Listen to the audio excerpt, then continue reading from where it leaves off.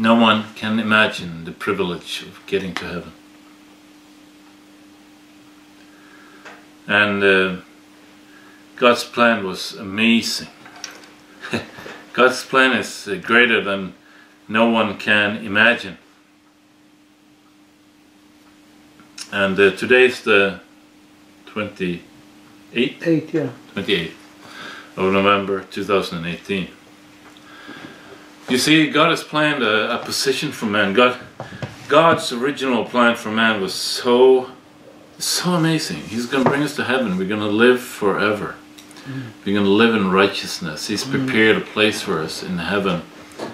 A mansion, or whatever, I don't know. It's going to be more than we can imagine. Yeah. It's going to be the best thing. The best thing, amen. And it's going to be such a privilege. And we're going to reign with God forever and ever. And over His creation, we're going to be His body. We're going to become part of God. Amen. It is the greatest privilege imaginable. And then it's written in Luke 14.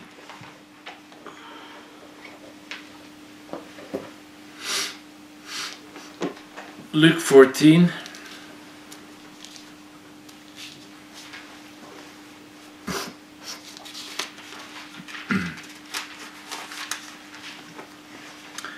From verse 15 till 35. I don't know if I'm going to read that far, but 15 till 35? yeah. And there, now when one of those who sat at the table with him, with Jesus, heard these things, he said to him, "Blessed is he who shall eat bread in the kingdom of God." He realizes how blessed that man is going to be. He's going to eat bread in the kingdom of God. But then Jesus is explaining. Then he said to him, "A certain man gave a great supper." Did you find it? Oh, we can wait for it. Luke 14. 14, okay. From 15. Yeah, no, I've come to 16. Yeah. Then he said to him, "A certain man gave a great supper and invited many, and sent his servant at supper time to say to those who were invited, 'Come, for all things are now ready.' But they all with one accord began to make excuses. The first said to him, 'I have bought a piece of ground, and I must go and see it. I ask you to have me excused.' And another said, 'I have bought 5 yoke of oxen, and I am going to test them. I ask you to have me excused.' Still another said, 'I have married a wife, and therefore I cannot come.' So that servant came and reported these things to his master.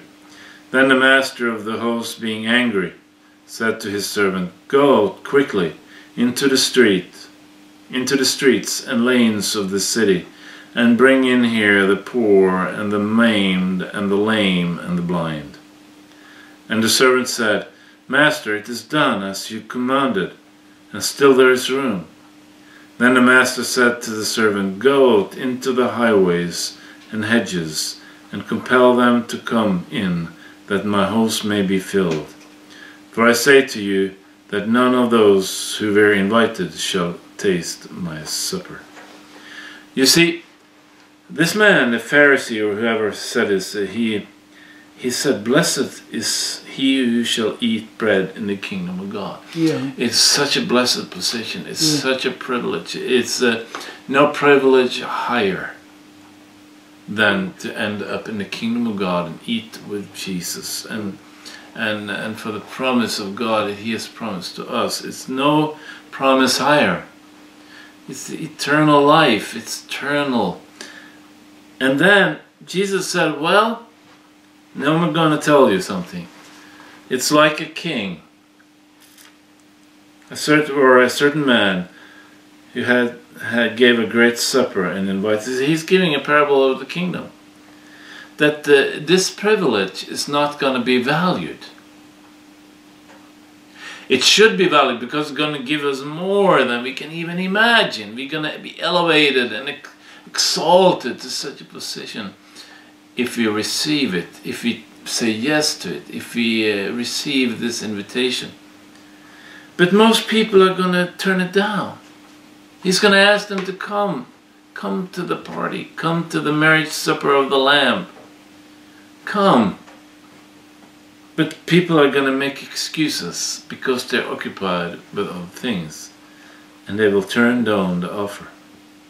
And then he's going to be so desperate that... and then verse 21, so that servant came and reported these things to his master. Then the master of the host, being angry, said to his servant, go quickly into the streets and lanes of the city and bring in here the poor and the maimed and the lame and the blind. And he did that, and probably these people received the invitation. The poor, the blind, and the maimed, they came. But there was still room. You see, Jesus, or God, or the certain man that had made us supper, he invited everybody. He invited everybody. He invited the rich. He invited the influential, the intelligent, the mighty. He invited everybody, but they turned it down. They didn't value his invitation. But the poor, the blind, and those, they received it probably. And then there was still room. And the master said to the servant, go out into the highways and hedges and compel them to come in, that my house may be filled. For I say to you that none of those men who were invited shall taste my supper. Most people are going to turn down the invitation of this enormous, to be joined to God, to be one with God, to inherit the kingdom of God, eternal life. And they're going to turn it down for material things, for things here. And they're going to lose it all. You see, for I say to you that none of those men who were invited shall taste of my supper. They're not going to inherit. They're going to live this short life and end in the region of death.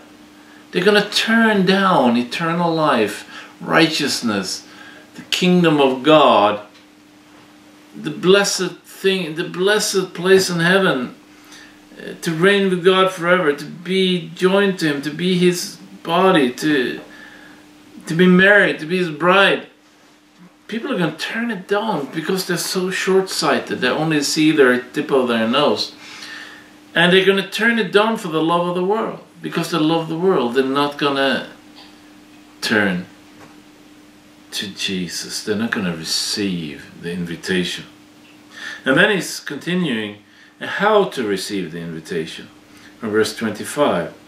Now great multitudes went with him, and he turned and said to them, if anyone comes to me and does not hate his father and mother, wife and children, brothers and sisters, yes, and his own life also, he cannot be my disciples.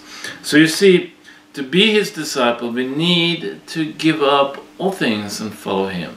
We need to give up the love. When he's saying hate here, we don't, it's not, I've written different translations, and it's not meaning hate, but it's kind of hate compared to the love of Jesus.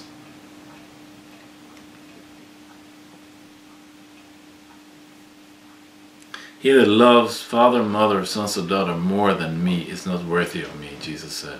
So we kind of give up our commitment and to the world to follow Jesus. That is what it takes. If we're going to receive His invitation, we need to receive love for Jesus. And to receive love for Jesus, we have to give up our love for other things. And whoever does not bear his cross and come after me cannot be my disciple. For which of you intending to build a tower does not sit down first and count the cost, whether he has enough to finish it. Lest after he has laid the foundation and is not able to finish, all who see it begin to mock him, saying, "This man began to build and was not able to finish." Or what king going to make war against another king does not sit down first and consider whether he is able with 10,000 to meet him who comes against him with 20,000? Or else, while the other is still a great way off, he sends a delegation and asks conditions of peace. So likewise, whoever of you does not forsake all that he has cannot be my disciple.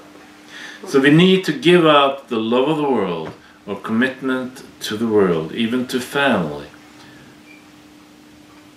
And we need to give our heart to Jesus. But to give our heart to Jesus does mean that we will love our family, of course.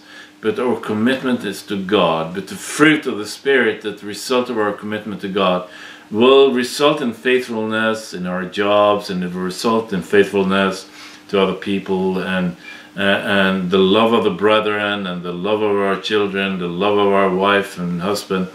It will result in that. But our commitment and faithfulness is to God first of all. Hallelujah.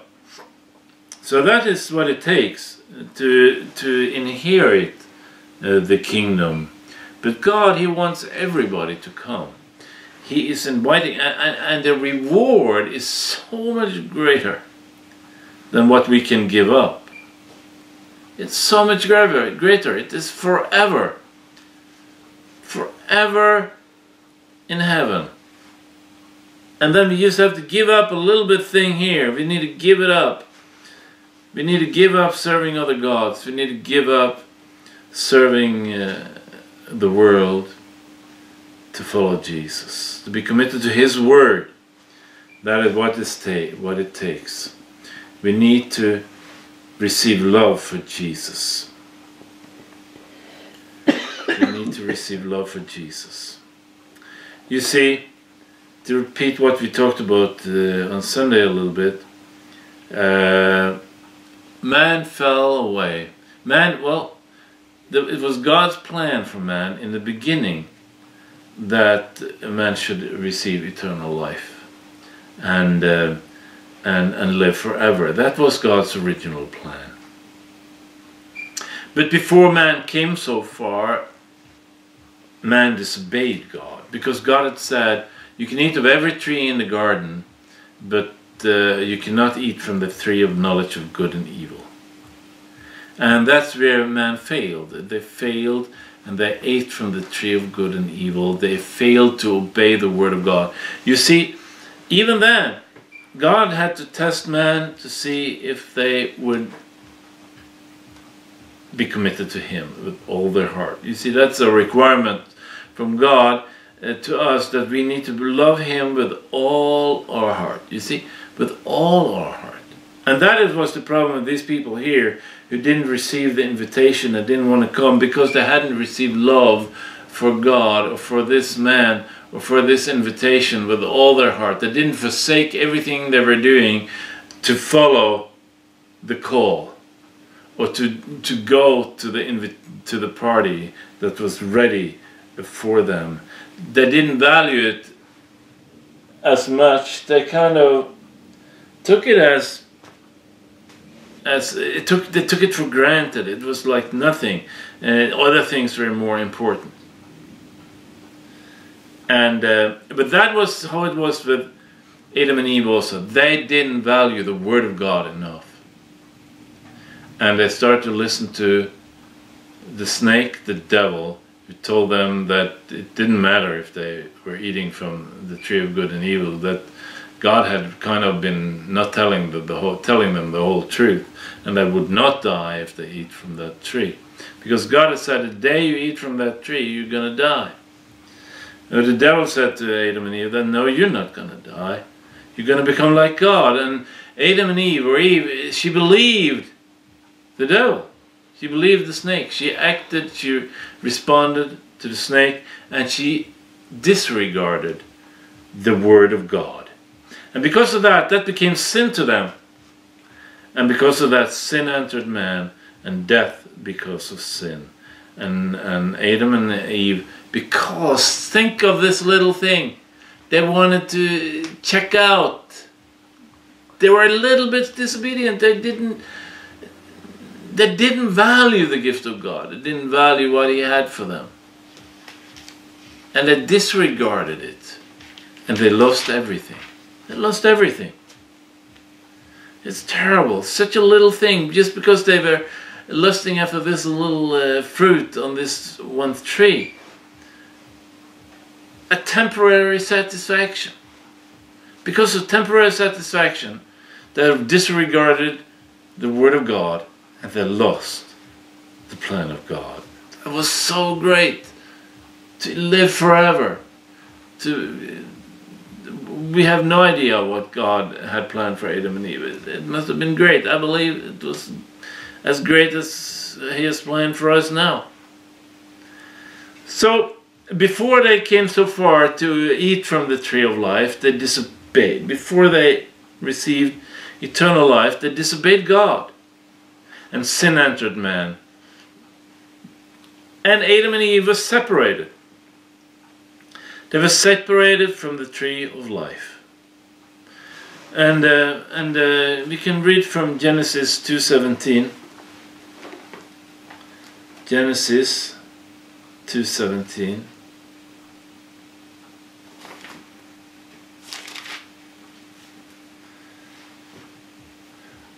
But of the tree of the knowledge of good and evil you shall not eat, for in the day that you eat of it you shall surely die.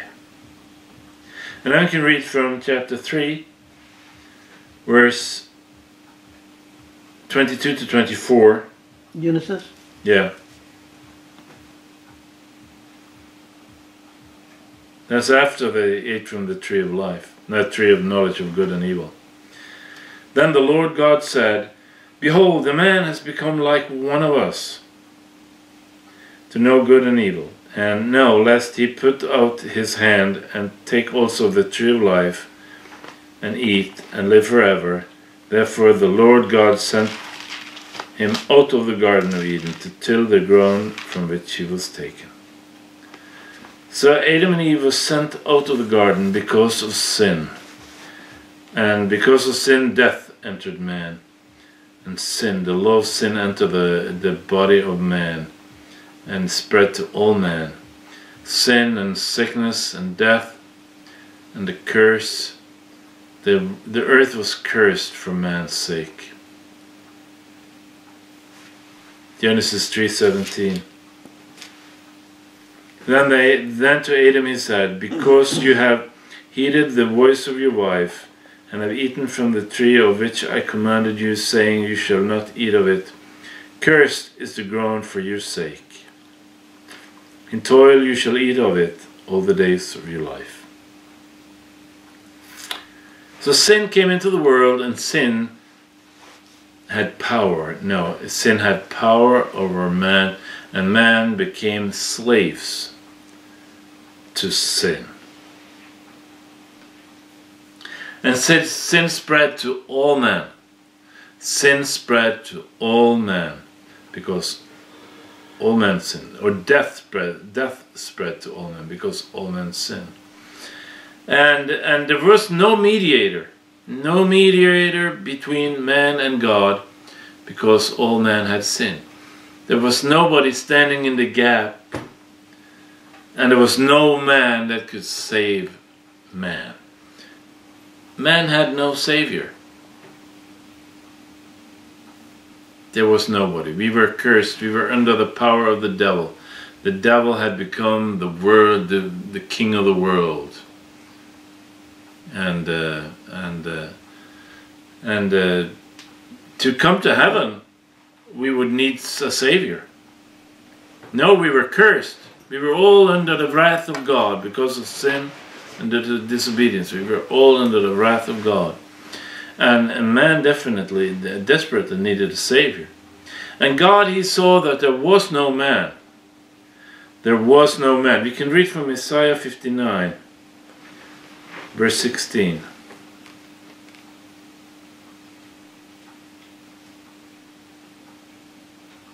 59, 16. Isaiah 59, 16. verse 16.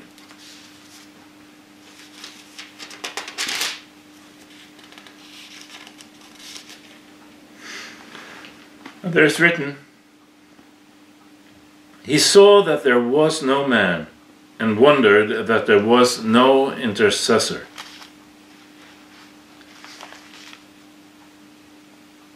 I can wait till you find it. Isaiah 59, verse 16.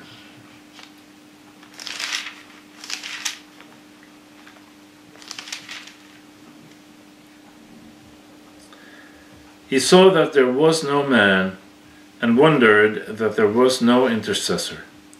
Therefore his own arm brought salvation for him, and his own righteousness, it sustained him. So God, He decided to save us by Himself, by His own righteousness. So God Almighty, the Word of God, in the beginning was the Word, and the Word was God, and the Word was with God. And the Word became man and dwelt among us. So God became flesh and dwelt among us. God sent His Word, and the Word became flesh. And that is how He was going to save us. He had to become a man to be able to save us. He had to overcome sin. He had to be born as a man in a human body, probably with a law of sin in the body. He had to prove that He could overcome the temptations of the flesh. Jesus had to overcome it. And He had to overcome sickness. He had to overcome everything. He had to overcome the law of Moses. He had to prove that He could keep it, because no man was able to keep it. No Jew was able to keep the law of Moses. But Jesus came, and He never sinned. He never gave in to sin. He fulfilled the righteous requirements of the law of Moses. And when He was dying on a cross, He was dying there a righteous man. Jesus was a righteous man, and because He was a righteous man, our sin could be put on Him. So He took our sin upon His righteous body, and He died on the cross. And because He died, because He was a righteous man, had never sinned, death could not hold Him. But He had to only take the punishment for our sin. He had to be punished for our sin. He had to be sacrificed for our sin. And when He had spent enough time in the region of death, death could not hold Him anymore, and He rose from the dead. Hallelujah! So Jesus had overcome everything, and He died for us, and He rose from the dead. And this He had to do to save us. And when our sin was put on Him, then He was sacrificed for our sin. But not only that, but He also was hanging on a cross with the body of with the human body, with the old sinful body, hanging on a cross with Him. And on the cross, that sinful body was crucified. I guess it could be crucified representing the whole human race, because Jesus was righteous. He had lived a life in victory. And because of that, He could crucify the human nature on the cross.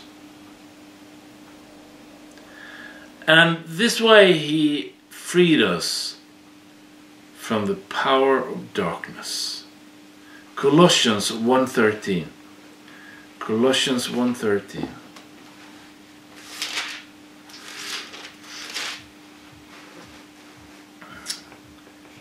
He has delivered us from the power of darkness and conveyed us into the kingdom of the Son of His love. I can read it a little more. In whom we have redemption through his blood, the forgiveness of sins. He is the image of the invisible God, the firstborn over all creation. For by him all things were created, that are in heaven and that are on earth, visible and invisible, whether thrones or dominions or principalities or powers. All things were created through him and for him. And he is before all things, and in him all things consist. And he is the head of the body, the church, who is the beginning, the firstborn from the dead, that in all things he may have the preeminence. So Jesus is the head of the body. And after Jesus rose from the dead, he created a body. You see, Jesus was a human body on the earth, but after he died, he went to heaven and he created a heavenly body. He created the body of Christ, and that is a spiritual body that we can join, and that we can belong to, that we can become members of. And that is a great miracle. And this is what he did to save us. He created a body and he sent the Holy Spirit. Hallelujah. So Jesus, he was talking when he was on the earth that he was going to send the Holy Spirit. And that is the key to why we can now be joined to God. Because Jesus said if he didn't die, then he could not send the Holy Spirit. But because he died, his Spirit could be sent over all of the earth. It can be everywhere at the same time. And we can all receive his Spirit. And that is all because he died on a cross. And it's all because he completed the victory on the cross over sin, over the old man, over the law of Moses, over temptations, over the curse. Even he was cursed, even so he could destroy the curse. For this reason, the Son of God was manifested, to destroy the works of the devil. You see, Jesus, the reason why he was coming to the earth in the first place, it was to destroy all the results of the fall of Adam and Eve, all the works of the devil. That was the works of the devil. That was the works of the devil, was what was produced through the fall of Adam and Eve.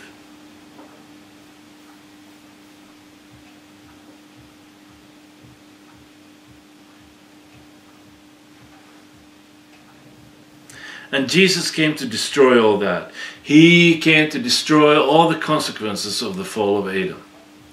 Sin, death, sickness, the curse, the devil.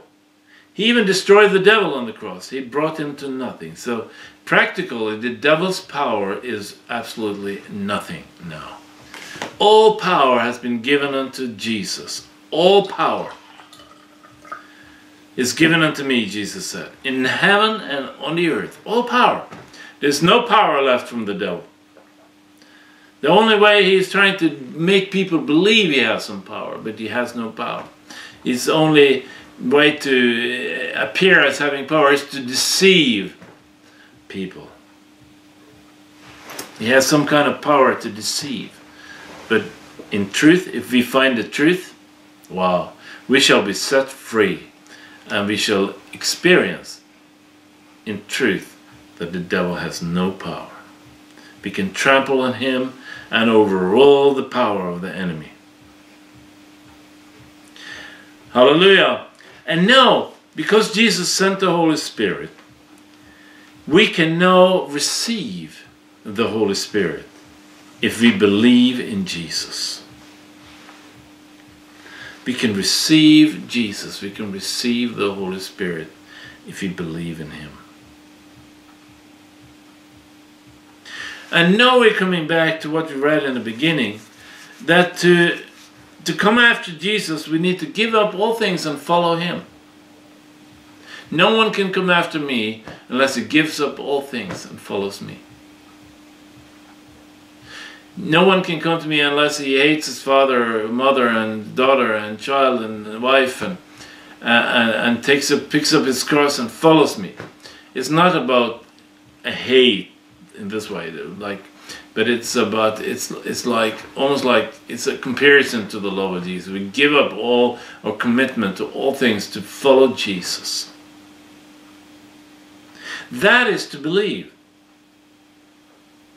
To believe is not a passive faith in what Jesus did on the cross. Not to believe is to give up all things and follow Jesus. To believe, Jesus said in John 10:26-28 that he said, you do not believe because you're not my sheep, he says to the Jews. And then he says, my sheep, they hear my voice and they follow me. To believe is to hear his voice and follow Jesus with all our heart. Not 50%, not 60%, but 100%. It's only when we give up all things and follow him, when we give our heart to him with all our, we love him with all our heart, then we shall receive the Holy Spirit, and then we shall receive eternal life. And when we receive the Holy Spirit shall then give life to our mortal body. And that is what the miracle is about the Holy Spirit today, that Jesus could send. The Holy Spirit is a life-giving spirit. You see, it's written in the Bible that the first Adam became a living soul, but the last Adam, Jesus Christ, became a life-giving spirit. So Jesus, when he rose from the dead, he became a life-giving spirit. And he sent the Spirit back to the earth. And now we can receive the Spirit if we receive love for Jesus. We receive the Spirit of God. And when we receive the Spirit of God can give life to our mortal body. And the reason why it can give life to our mortal body is because Jesus crucified the old man on the cross.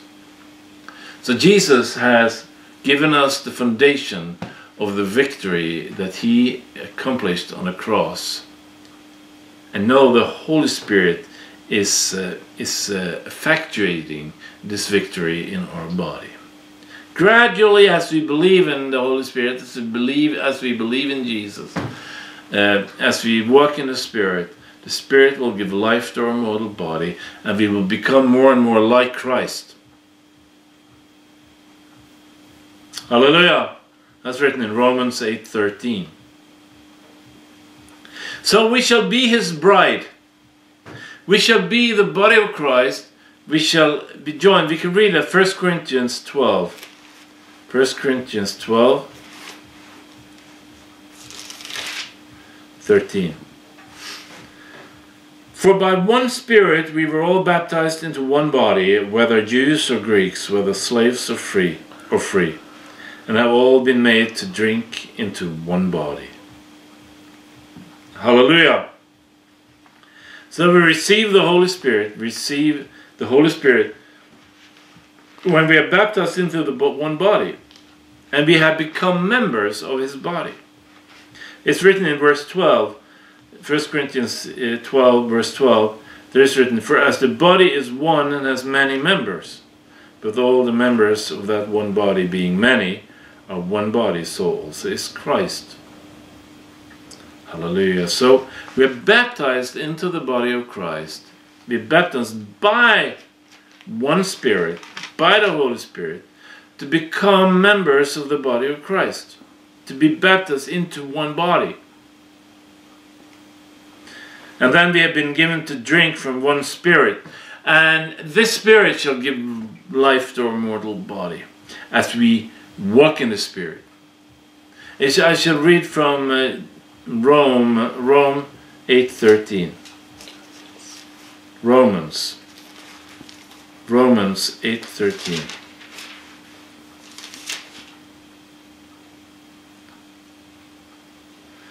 For you did not receive, no, 8:13 to see. For if you live according to the flesh, you will die. But if by the Spirit you put to death the deeds of the body, you will live. For as many as are led by the Spirit of God, these are sons of God.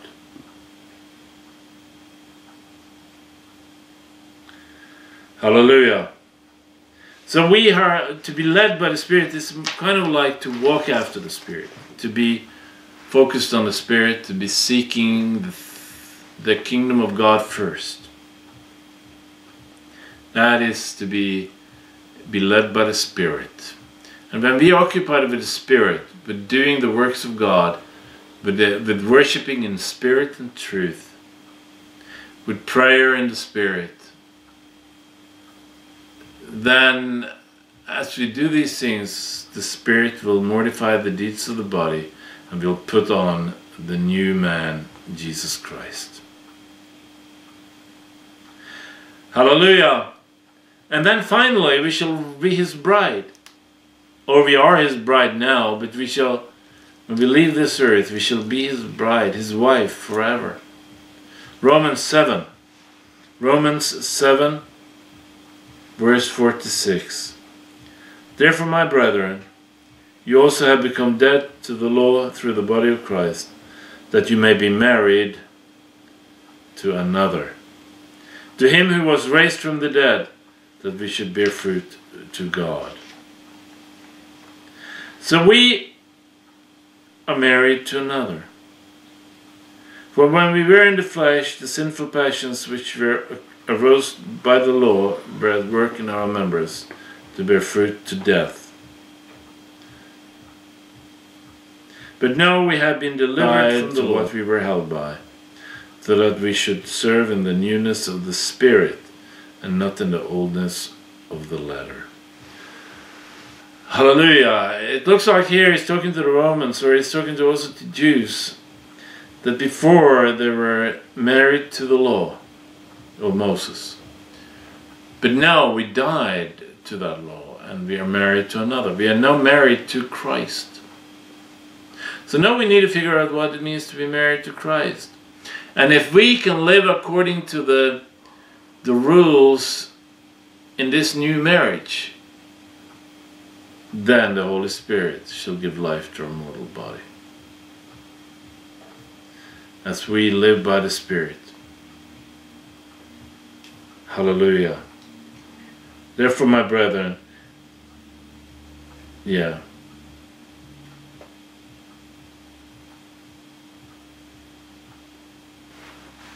should serve now in the newness of the Spirit. So you see, when we serve in the newness of the Spirit, then the Spirit will mortify the deeds of the body. Hallelujah. So we are now God's wife. As a church, we are the bride of Christ. We are married to God. We are married to Jesus. Praise the name of Jesus. And then we shall reign with Him forever. Revelation 22:5. Revelation 22:5.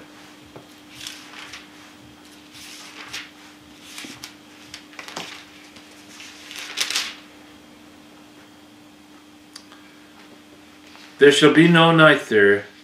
They need no lamp, no light of the sun. For the Lord God gives them light, and they shall reign forever and ever. This is the plan of God. Great plan. Great plan. Reign with God forever. Instead of just only living this short temporary life for 70 or 80 years or even shorter. Then to die and end in this region of the dead and go to judgment, and in the region of the dead there's fire, there's darkness, there's pain.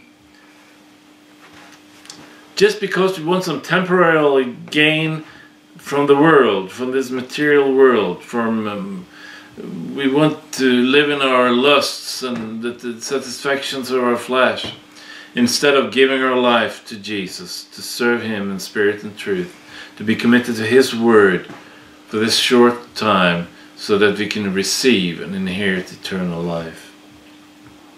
Wow, what a loss to not value the promise of God, not to value the invitation that God is giving to us. What a loss. Forever and ever we're going to lose the party. We're going to lose. We're not going to be, we're going to be rejected if we don't value His invitation. God has created man to live with Him, to reign with Him, to be a part of Him. It is not possible to come higher than that. God created everything. He's the beginning, He's the end. He's the Alpha and the Omega. When to become part of God, to reign with Him, it's not possible to come into a higher and better position. And maybe not disregard the invitation for a temporary satisfaction of the things of the world. May we repent and follow Jesus today with all our heart. In Jesus' mighty name, amen. God, I thank you in the name of Jesus. I pray that we shall heed your call and receive you and confess you as our Lord, and to give up the love of the world, to love you with all our heart, to follow you with all our heart. Jesus Christ, I pray for everyone who listens to this tape. In the name of Jesus, I pray that we all will be ready when you come, that we will understand what it takes to enter heaven. It is to give up all things and follow you. In Jesus' mighty name, amen. Amen. And for more messages like this, you can visit www.trustchrist.faith, www.lovejesus.today, or YouTube. And please support the ministry so we can reach out to many. Thank you very much. In Jesus' name, amen.